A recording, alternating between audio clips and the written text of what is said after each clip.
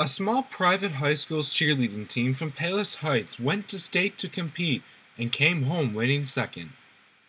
It was amazing. We worked super hard for it, and we changed our whole entire routine more than once, and it was stressful, and we had to work really hard, and we came so far from the beginning, and we were just so happy and excited. This is our greatest achievement because we really worked together well as a team, and we really pushed for things that we wanted, and we definitely did not get this in one day. It took a lot of hard work and a lot of stumbles that we had to overcome. Being that the team has some on it for the first time, it took some teamwork to achieve their goal.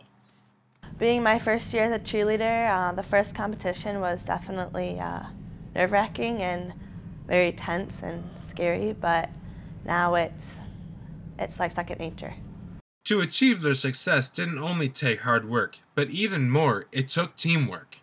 As a team, it's good to be friends because you help each other out. When someone's not having a good day, or if you're having problems, you always have someone you can go to. You're it's like a second family.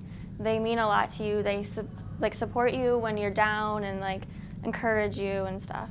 Cheerleading is a lot of perseverance and hard work and really coming together as a team to produce a final product.